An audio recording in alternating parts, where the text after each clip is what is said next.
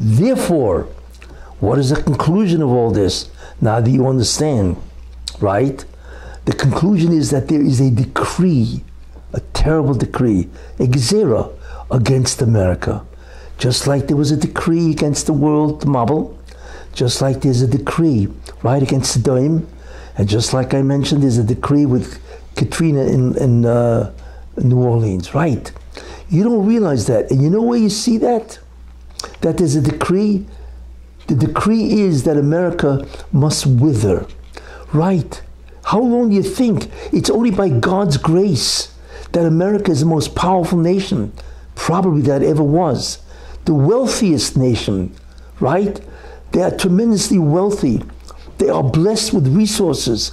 They are blessed with business know-how. You think this is an accident? Who do you think you are? You think all of this comes from your brilliance? It's all God. We know that. You see, so why are we tampering with this? Therefore, there's a decree with God. That's the decree. And I'll show you how we see this. That America must wither ultimately and become a third world. Right, just like he's done to all the civilizations. Why do you think these civilizations are destroyed? Because ultimately speaking, they are involved in such evil that God says, I cannot allow. It's not only the retribution for sins. Many of the nations have engaged in sins that destroy civilizations. Right, and guess what? None of them are around. None of them. The only one around is Jews. You ever wonder why? Exactly. Because they're the only one who observes the Torah and will bring righteousness and holiness and divinity to the world. Right. Where do we see this? Really? There's a divine decree? Yes. You know where you see this? Because Trump was almost killed. Trump is basically, and remember, I'm not saying this because I'm for Trump, although I agree with his policies, no question.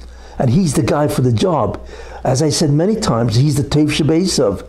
He's the good part of Esav that is doing tshuva, right? And he will, in many ways, confront the nations to begin the process of redemption. I've said this many, many times. You see. But wait a minute. Do you think that crazy guy, shooter, could shoot a bullet at a former president? Not only that, at the only one who could save America, right, from that decree. You think he could shoot that bullet without permission of God? Of course not. The fact that he was able to shoot and the unbelievable incompetence of the Secret Service, which people cannot believe. I mean, you're looking at the Three Stooges. Remember the Three Stooges? Laurel and Hardy, Abbott and Costello? That's basically what the Secret Service was all about. And this is what America pays billions of dollars to protect? How do you think it happened? Now, I'm not going to the conspiracy theories, whatever. But minimally, it was unbelievable incompetence and ineptitude. That's staggering. They should get the Guinness World Prize for incompetence of a government agency. And the answer is because that's the gezerah. Because if Trump dies, it's not a Trump that dies only. It's America that dies, because he's the only one that can restore.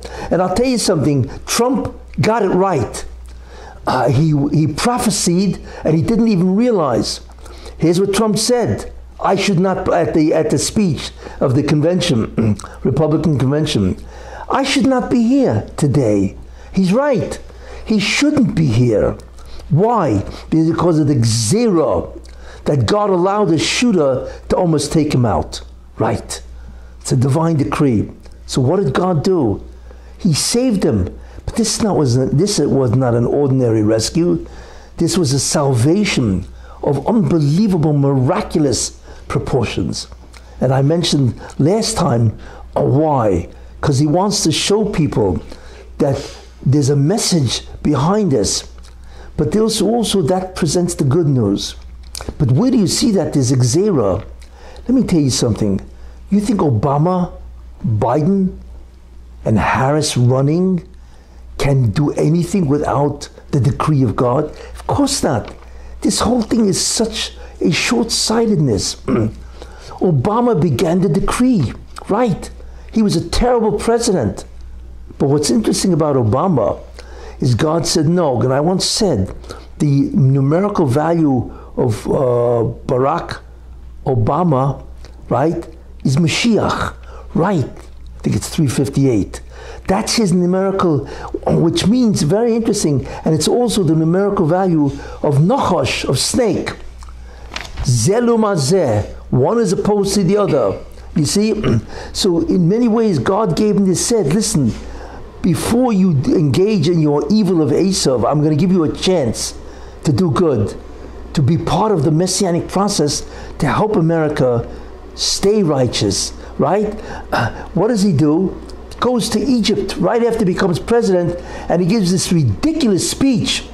Well, it's the Arabs, and they're the main thing, all right? Which is terrible for the state of Israel, which is the ally. And I want to tell you something which most people are not aware of. Not only Biden. So what God continued is the destruction of Obama, which was very bad, to Biden. Biden is part of the Gzera, right, to destroy America. You think Biden can become president without the decree? Of course not.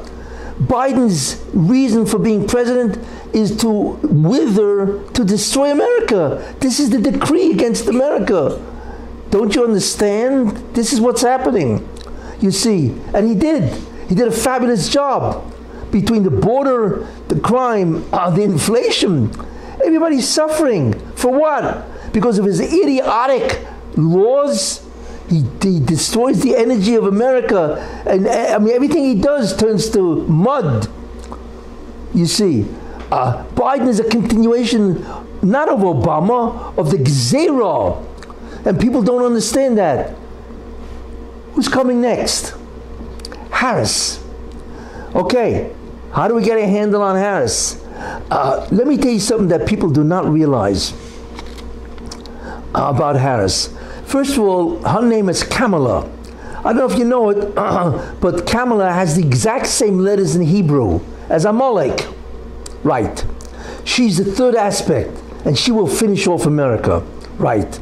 And it's not only that, because Kamala, if you write it out in Hebrew, okay, spells Amalek. And Amalek is the end. You know, it's always, I find it very interesting, and I'll talk about what seems to be happening, but I don't believe it will happen in any case, and so on, you know. There were three bad people when Esav became evil, the Rasha Esav. There are three bad people. Each one was a continuity of the previous. First, there was Esav, became a Rasha, became a tremendously evil person, and we know that. I've talked enough about Esav. But guess what? Esav had a son, Eliphaz. He's a continuity, and he wanted to kill Yaakov. When Yaakov was running away from his father Esav, right, because of the blessings and so on, Eliphaz caught up with him.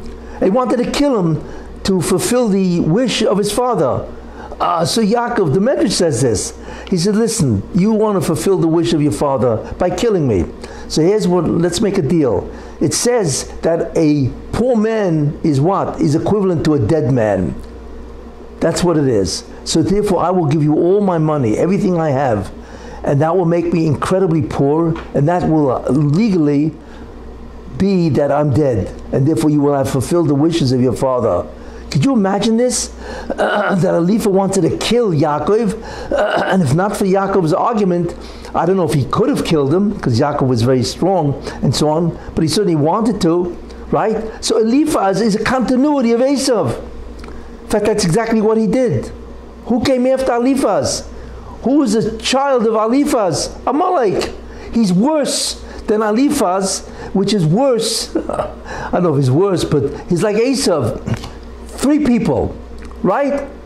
Esav, Eliphaz, and Amalek. And Amalek is the worst. What do we have now? The Gzera, Obama, to try to destroy America. Then we have what? Biden. And Biden did it. I mean, America's a whole different country than it was then. I'll just take a look at the destruction. And one of the worst things is the debt. America now owes, or the debt is $35 trillion. Now, neither you nor I have any idea what a trillion. In fact, I'd like to tell you what it is. Okay? Just to have some kind of understanding.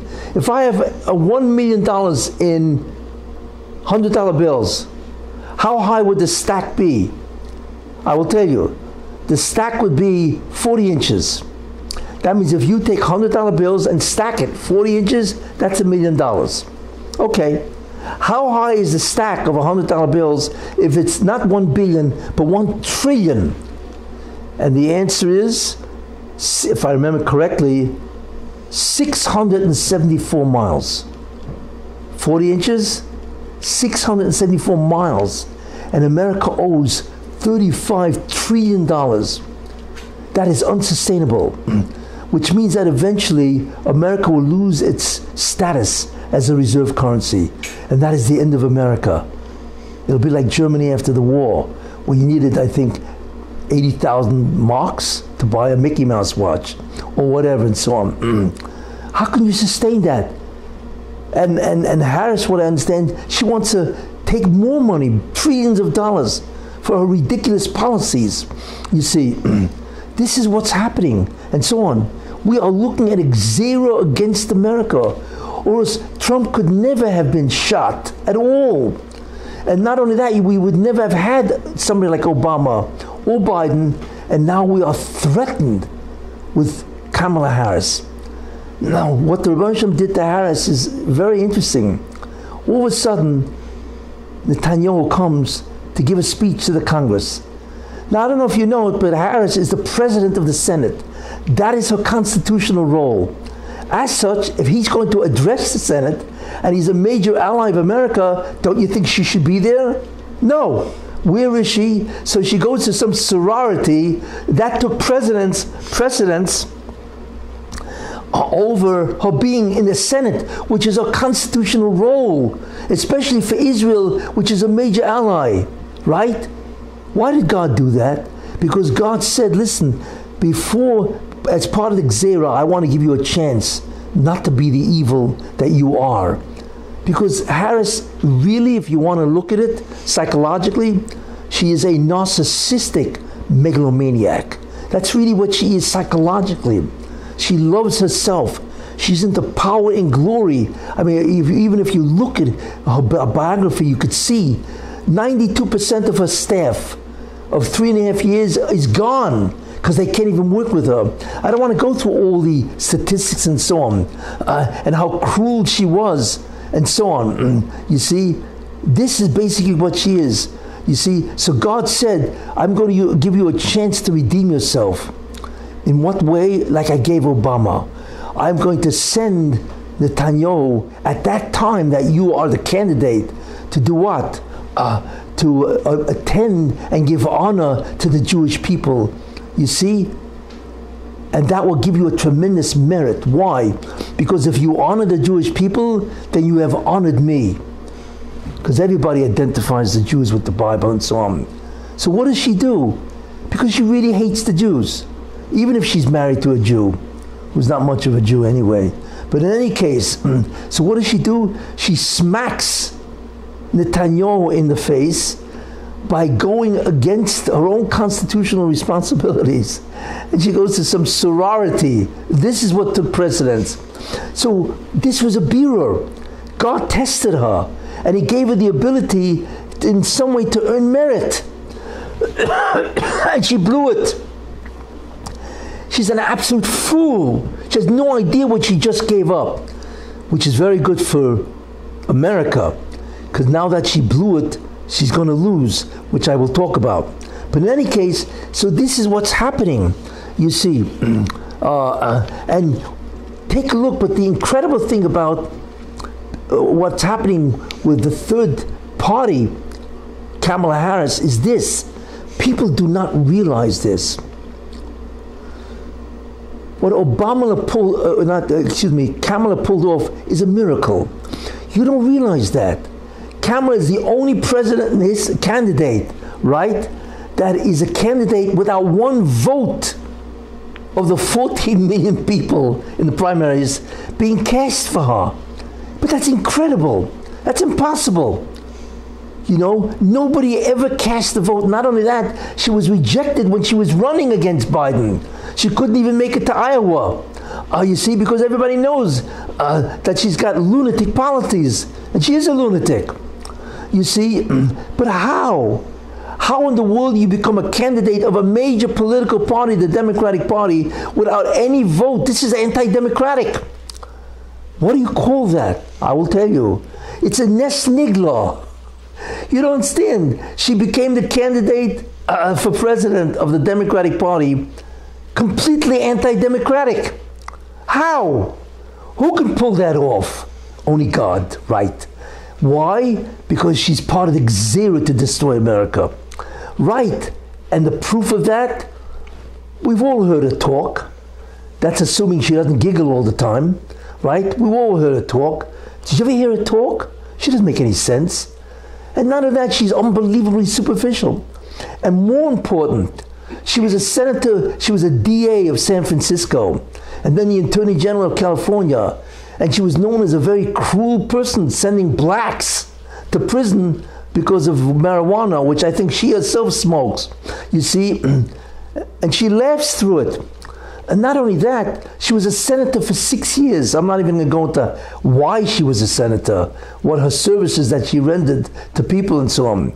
And she was a senator. She did nothing for 6 years. She doesn't have one achievement in 6 years. And in the 3.5 years, the only thing she was commissioned to do, which she denies, and she's trying to whitewash history with the media and so on, right, was that she was the immigration or migrant czar, right? The migrant czar and so on, which she didn't do anything. She went down to the border once and that was it.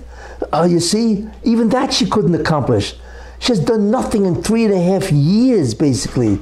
So in almost 1 decade of being in political office, a senator and a VP, and she wants to become president of the United States, the most difficult job and the most powerful person in the world, of the free world also. Is America serious? So what do you think about? You have an idea how crazy this is? Since when does skin color and gender have anything to do with competence? Nothing. You know, if she was a tremendously accomplished person, I can hear it. But what does that have to do with skin color or gender? Nothing. So you want to make this woman, and not only that, she's incredibly left, liberal, radical left. She's recognized as the most liberal candidate for presidency in the history of this country. You have an idea what she wants to do? I don't want to go through the litany. She wants to take Medicaid and give it to the immigrants. I don't want to even go through that. She will destroy America. She's part of the Xera, right? And people do not understand. She's part of a Xera. She's a third party to the Xera, third stage. That's why a miracle can happen that can put her into office, which is unheard of. And that's why half America or whatever can ignore the fact that she has done nothing. I tell you, it's hard to imagine this, what is happening, you see, in any case. However, so what will happen? Well, we have to hope that the Xera is going to end. Right. And I want to tell you something. I believe it will. Why? And the answer to that is because really Trump, as part of the Xera that America has to diminish, was saved by an open miracle. Not by where the Secret Service found the shooter, which they knew about an hour before or whatever. That's not why. He was saved by an open miracle. And that tells me that the Rebbe Shalom is going to have Rachmanis on America. Because America has done many great things, which is really amazing when you think about that. They have sponsored Torah. First of all, the Chesed. America is a very kind country. You know, they're tremendously in humanitarian causes. They're the greatest contributors to foreign aid. This is America. But more important, they have allowed the Jewish people to learn the Torah, to practice their religion unfettered, unchained. Right. And that is an unbelievable schos. And I'll tell you something, if you want to know how close that is dear to God, I will tell you historically. Okay, Japan. Did you ever wonder how Japan, after the war, was rebuilt by America? Right? Of course they rebuilt it, whatever. But why? Okay, so they have their reckonings and so on, accountants. That's not why. Because Japan was destroyed. I mean, after Nagasaki and Hiroshima, forget about it. And they lost the war, and they were in many ways, Tokyo was bombed and so on, right? But Japan did something for which they had a claim on God. What was that? Because Japan, who was an ally of Hitler, Nazi Germany, right? They were wondering, why is Germany killing all the Jews? What is wrong? So they didn't know, since they're an ally of Germany, Hitler, do they have to do the same, kill the Jews? Because they were very cruel people at that time, right? The name of the city of China, which they, whatever. So they were wondering. So they called the Amshin of a Rebbe. I don't know if you know the story. They called the Amshin of a Rebbe, who's in Japan, because all the Jews had fled. The whole Miri Yeshiva, right? They all fled. And that's what resurrected Torah in America, in Eretz Israel. How many Gedolim, I think Rabbi Aaron Kotler, so many Gedolim, the Miri Yeshiva and so on, fled to Japan and also Shanghai in China. And they were able to continue the Torah, and then they left eventually for America and Israel. So because of Japan, Torah flourished.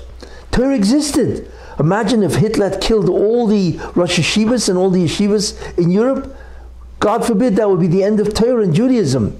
But Japan saved, because Japan was the head of China in those days, right? They were the head. So Japan has a claim, you see. So they called the Amshin of a Rebbe, and they said, we noticed that Hitler is killing all the Jews. Why? And the Amshin of a realized, wait a minute, on his answer lies the fate of the Jews in Japan and China, because they were all fleeing that way, you know, taking the Siberian Expressway all the way to the end and living in China and Japan. So the Amshinova said, incredible, it must have been divine inspiration. He said, well, the reason why Hitler hates the Jews, right, is because we are Orientals. Wait a minute, the Japanese are also Orientals, you see. So the Japanese says, so why should we kill the Jews? Because they're Orientals? We're also Orientals. So we're not going to do what Hitler did. So that answer saved the Jewish people. Meanwhile, what they did is they aided and abetted the Jews to learn the Torah. They allowed Judaism to survive. So guess what? At the end of the war, the angel of Japan appears before the great tribunal and says, listen, Japan, even though they deserve to be destroyed, why? Because they killed who knows how many people, right? That crazy emperor, right? Hirohito, and so on. Where did he get a right to do this and so on? Right? And bombed America and Pearl Harbor, right? But wait a minute. They saved Judaism. They saved the Torah. Without Japan, there would be hardly any Torah today. So the Baruch Hashem said, you're right. And therefore, I will bestow upon you a divine gift. I will make you, Japan, without any natural resources. And Japan has none. I will make you the second greatest economy on earth. So all of a sudden, Japan grew to be the second greatest economy on earth because of the Schus HaTorah, the merit of allowing Torah to survive. Well, if Japan has that claim, and look what they did, that's why America. Because America is a land of democracy and they have allowed Torah to survive and flourish, right? Everybody who wants can learn Torah and so on. And not only that, America gives Jews money to survive, how many programs they have and so on. So they actually contribute to the growth of Torah and so on, right? How much more does America have to survive? So therefore, I believe the decree is averted that Kamala will lose, you see. And what demonstrates that is that Trump is now saved by an absolute miracle, you see, and he will win the election, right, and take over America and begin the process of redemption. Because of that, which is incredible, you see. And not only that, we realized that God wants to save, He wants to bring the redemption. We're very close, you see, and there's a very well-known verse or pasuk in Nach, where it says, "Berega kotna zavtich, berega kotna zavtich, in 1 second I will abandon you," which is the Golus. Uberachmim gedolim, and in incredible mercy, akaptzech, I will gather you. What does that mean? Means the Jews will be saved because of the tremendous mercy of God. That's why. So when you add the merits of America, which they have done, and the Rahmanas, the tremendous compassion that God has for the Jews, and He has tremendous compassion also for America in terms of what they've done, I clearly believe that Trump will win. Although, look how strong the Gzera is. Because America is about to, half America seems to be believed this idiotic idea that Kamala is, right, she's next to the greatest thing in sliced bread. It's unbelievable how you could fall for this nonsense, where she's done nothing for 10 years. She's absolutely incompetent. And anybody who's ever listened, and now she's, and you should know, in the media who are promoting her, they know this, you see, but they don't care. They actually are willing accomplices to the destruction of America. That is an unbelievable, untold lie. And Kamala is now trying to defend herself, right, by saying these lies. Yeah, she's ready for fracking and all that. It's all lies and so on. That's how strong the decree is, because that's how much America is involved in the destruction of civilization. So what we're seeing something now is absolutely incredible, you see, and so on. And I believe that's basically where we're at. And that explains what's happening.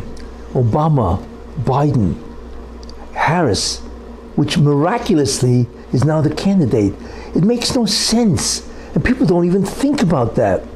How did she become a candidate? It's impossible. Nobody in history ever became a candidate without a vote, because that's the Gzera. And we know only God's vote counts. Nobody else's counts. You see, and if He wants to make you president, guess what? You're president without any votes being cast. I mean, this is absolutely beyond belief, you see. And only God could save Trump, you see. And that's what's is going to happen. And we have to hope, you know, that the Gzera of what America is doing to itself will end, you see. And they don't realize that they are in the crosshairs of God's judgment. You see. So I believe that in the end, everything will be great, and that Trump will win, and that will begin an incredible process, because Trump will change America for the good, you see, for the good, for the righteousness, and so on. And he will go against the enemies of the world. He will begin the turnaround, which is really, that is the job of the good part of Esav. That's what his job is, to assist the Jewish people. Remember, Rav Yavoy Tzoya, the older will serve the younger. That's the last prophetic statement, you see. And how does he do that? By countering evil, right? And right now we are faced with an unbelievable possibility of the incredible diminishment of America. And he will assist the Mashiach ben Yosef and begin that messianic process. Thank you.